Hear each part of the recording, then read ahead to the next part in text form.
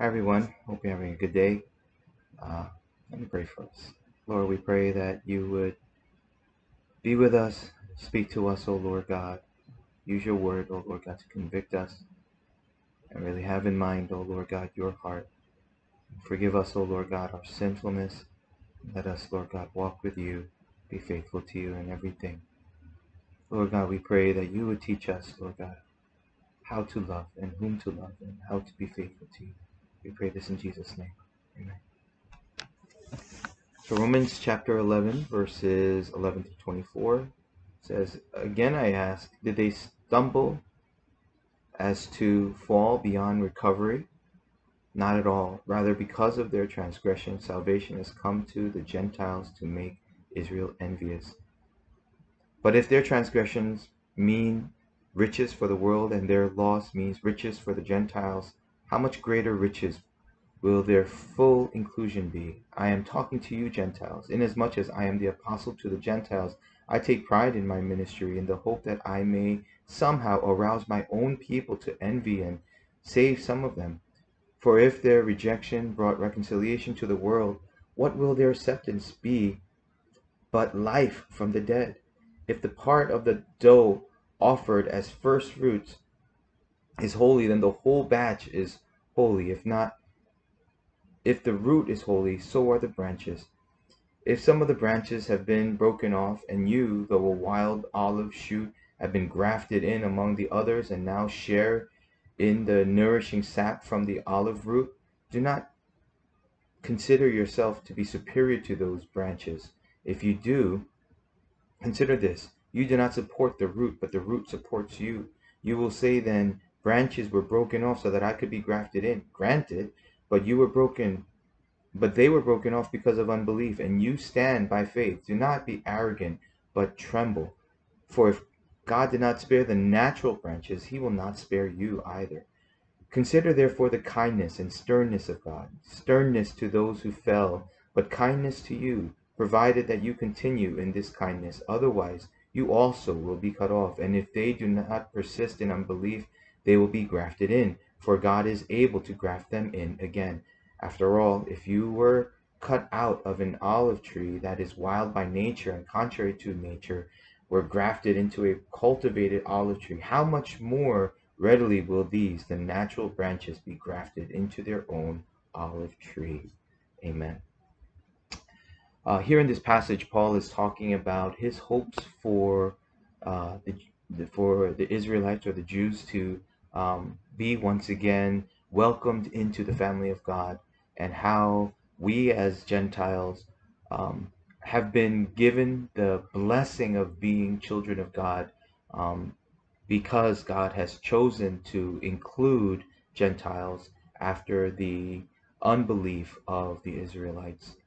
Um, I'll be honest with you, when I read this passage, especially, it's in the book of Romans, probably a book that I've read so many times, right? And um, this is not a portion that I generally feel very connected to. And I know that God is calling me to repentance over that, simply because God is expressing to us through Paul the importance of his people, and specifically the Jews. And in my mind, I have no real feeling towards Jewish people, whether for or against. Right? I'm not um, really an advocate, where I feel the need, a passionate need to go and share the gospel with Jewish people, because we've always felt like there are so many people. Everybody needs to hear the gospel, not specifically just the Jews who have already rejected Jesus. That's my mind, and that's my heart, and I feel like God is calling me to repentance. Um, it's not that I'm anti-Semitic. I just think that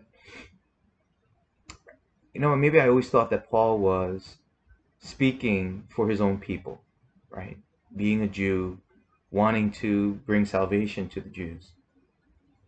But I also realized that Paul is speaking not just as a person with Jewish heritage himself, but he's speaking as someone who loves God and is brokenhearted for those whom God is brokenhearted over.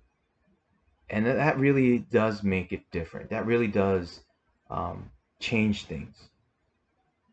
Because I know that God does feel brokenhearted over the Israelites and them having fallen away.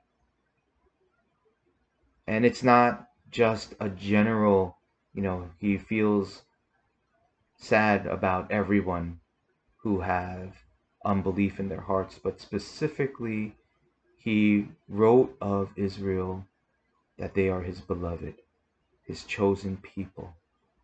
And it causes me to realize that they do hold a special place in the heart of God.